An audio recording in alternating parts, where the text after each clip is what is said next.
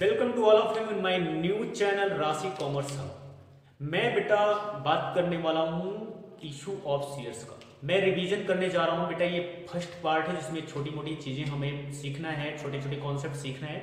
हम आपको पहले उस चीज़ के बारे में बता दूँ, उसके बाद मैं बात करूँ तो बेटा ये नया चैनल है।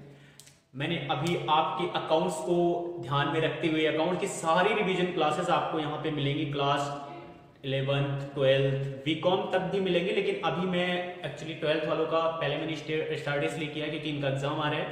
तो सारी क्लासेस आपको इसी चैनल पे मिलेगी। ओके, तो मैं स्टार्ट करता हूँ वीडियो।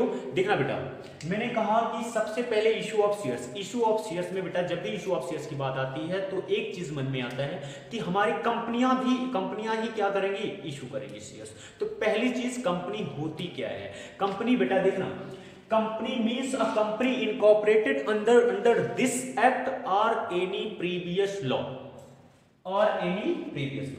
बेटा ऐसी कंपनी जो कि इनकॉर्पोरेशन हुआ हो किसी कंपनी एक्ट के अंतर्गत या किसी प्रीवियस कंपनी एक्ट के अंतर्गत अगर रजिस्ट्रेशन हुआ है तो उसे क्या बोला जाएगा, कंपनी बोला जाएगा। जैसे बेटा इस समय जो हमारे यहाँ कंपनीज एक्ट अप्लाई होता है उसका नाम है, वो कौन सा एक्ट अप्लाई होता है, कंपनीज एक्ट 2013। और बेटा इससे पहले हमारे यहाँ कौन सा कंपनीज एक्ट अप्लाई होता था जिसका नाम होता था कंपनीज एक्ट 1956। तो बेटा कोई भी ऐसी कंपनी या तो प्रीवियस कंपनीज एक्ट में या बेटा करंट कंपनीज एक्ट के अंतर्गत उसका रजिस्ट्रेशन हुआ हो या उसका इनकॉर्पोरेशन हुआ हो उसे बोला जाएगा कंपनी। अब बेटा सवाल उठता है कि टाइप्स ऑफ कंपनी क्या होती है।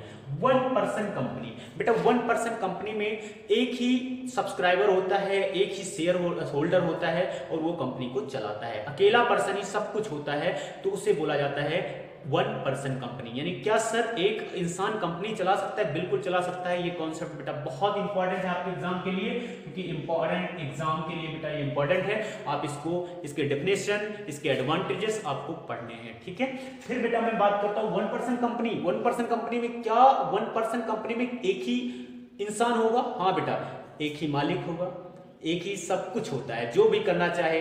लेकिन बेटा इस कंपनी को बहुत सारे बेनिफिट्स हैं, ठीक है।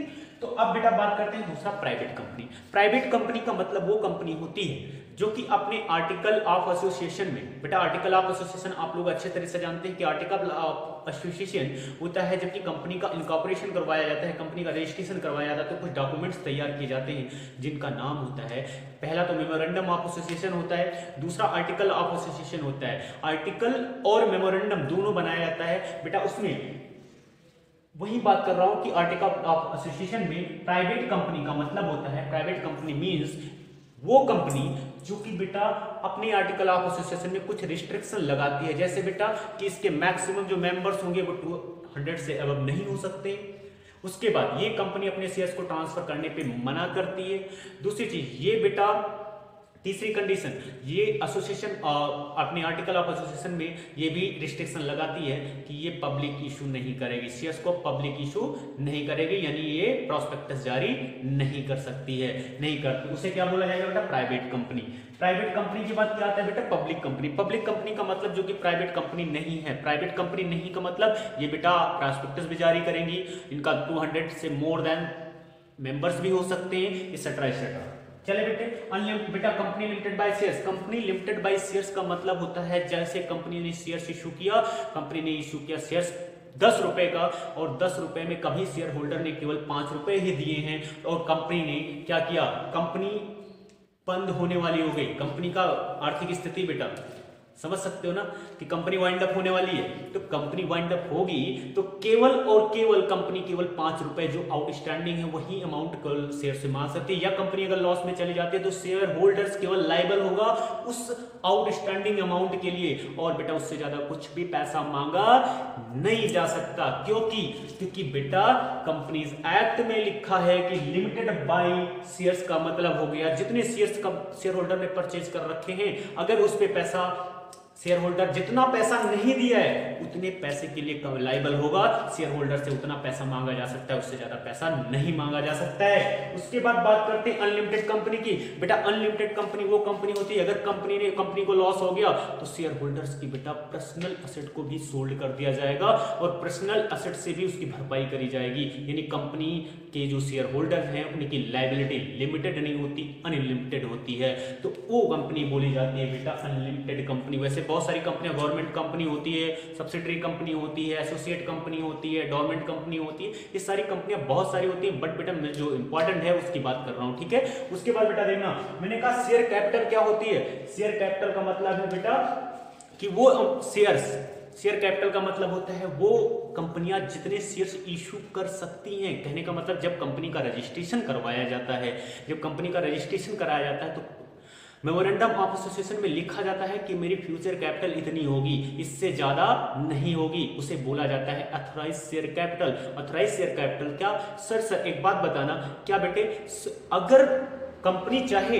तो क्या ऑथराइज शेयर से कैपिटल से ज्यादा इशू कर सकती है शेयर्स? नहीं बेटा, कभी नहीं कर सकती, लेकिन कंपनी चाहे तो अपनी ऑथराइज शेयर कैपिटल बढ़ा सकती है।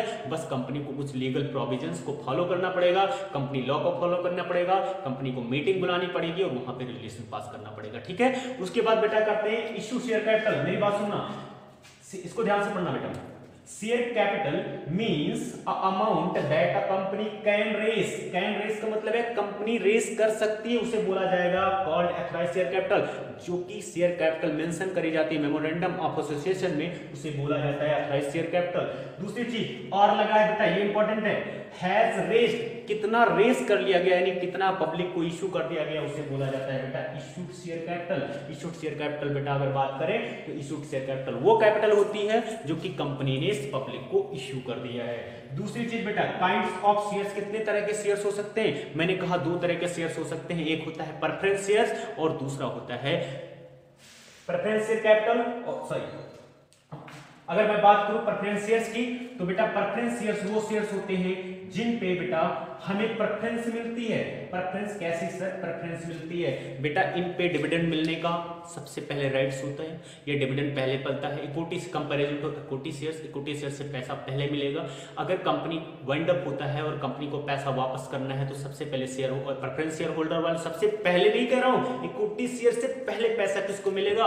प्रेफरेंस शेयर होल्डर्स को मिलेगा, ठीक है बेटा। तो अगर मैं बात करूं तो शेयर्स टू टाइप्स के होते हैं, एक प्रेफरेंस शेयर, दूसरा equity share capital, sorry equity shares. Equity shares वालों को पैसा सबसे लास्ट में, बेचारे कंपनी के मालिक होते हैं। कंपनी के मालिक तो हमेशा सबसे लास्ट में सब कुछ इनको मिलता है, कंपनी के मालिक है ना ये, तो कंपनी के मालिक के लिए सबसे बाद में मिलेगा पैसा, चाहे वो बेटा डिविडेंड हो या बेटा वाइंड अप हो रहा है कंपनी का, और कंपनी का वाइंड अप के बाद चाहे उसका रिडम्पशन हो, पैसे का शेयर्स का रिडम्पशन किया जाएगा तो सबसे लास्ट में शेयर इक्विटी शेयर वालों को पैसा मिलेगा, ठीक है बेटा। अब बात करते हैं क्लासिफिकेशन ऑफ शेयर कैपिटल। बेटा क्लासिफिकेशन, पहली चीज मेरी बात सुनना बेटा, यहाँ पे आपको जर्नल एंट्री तो करनी ही करनी है, साथ में शेड्यूल 3 यानी शेड्यूल 3 के अकॉर्डिंग कंपनी 2013 कहता है कि आपको यहाँ पे बैलेंस शीट भी बनानी पड़ेगी, और बैलेंस शीट बनानी कौन से फॉर्मेट में? शेड्यूल 3। शेड्यूल 3 में क्या हुआ है, बैलेंस शीट का फॉर्मेट चेंज होगा, पहले जैसे बैलेंस शीट नहीं होगी। तो बेटा इधर देखना, मैं उसको भी आपको बताऊंगा कैसे बनाना, लेकिन वहां पे 3 चीजें जरूरत पड़ती है बेटा, याद रखना। पहला होता है authorised share capital. Authorised share capital कौन सी कैपिटल होती है? ऑथराइज्ड शेयर कैपिटल का मतलब वो कैपिटल जो कि मेमोरेंडम ऑफ एसोसिएशन में लिखी है, इससे ज्यादा कंपनी इशू नहीं कर सकती है। दूसरा होता है issued share capital. Issued share capital का मतलब जितना कंपनी ने ऑफर कर दिया है, किसको? सेल करने के लिए पब्लिक को ऑफर कर दिया, ठीक है सर। आगे बढ़ो, सब्सक्राइब्ड शेयर कैपिटल। सब्सक्राइब का शेयर कैपिटल का मतलब होता है वो कैपिटल जो कि पब्लिक ने ले लिया है, पब्लिक ने क्या किया है, सब्सक्राइब कर लिया, उसे बोला जाता है सब्सक्राइब शेयर कैपिटल। तो बेटा अगर मैं बात करूं तो ये था छोटा मोटा टॉपिक जिसे पढ़, इसके बाद में जो मेरी सेकेंड वीडियो आएगी, सेकेंड पार्ट आएगा, उसमें बताएंगे कि इशू शेयर अगर इक्विटी शेयर्स को इशू करेंगे तो जर्नल एंट्री क्या होगी, कितने कितने प्राइस पे शेयर इशू किया जा सकता है, एंट्री क्या होगी, इसके बारे में हम सेकेंड वीडियो में डिस्कस करेंगे। ओके, तो पढ़ते रहिए, मुस्कुराते रहिए और अपना अपना ख्याल रखिए। Bye bye, take care.